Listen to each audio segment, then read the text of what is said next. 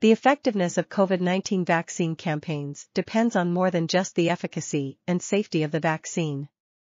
Vaccine acceptance among the general public and healthcare workers plays a crucial role in controlling the pandemic.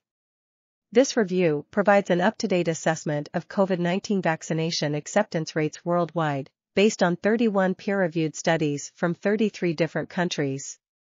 Among adults representing the general public, the highest acceptance rates were found in Ecuador, 97%, Malaysia, 94.3%, Indonesia, 93.3%, and China, 91.3%.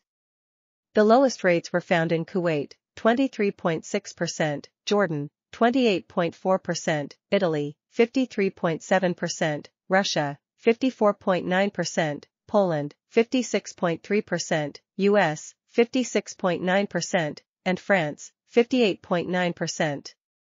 Only 8 surveys among healthcare workers were found, with acceptance rates ranging from 27.7% in the Democratic Republic of the Congo to 78.1% in Israel.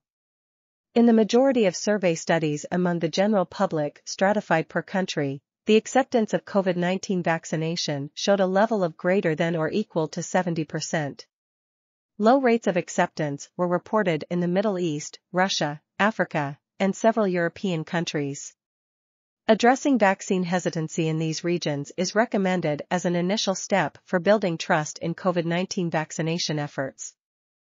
This article was authored by Malik Sallam. We are RTCLTV, links in the description below.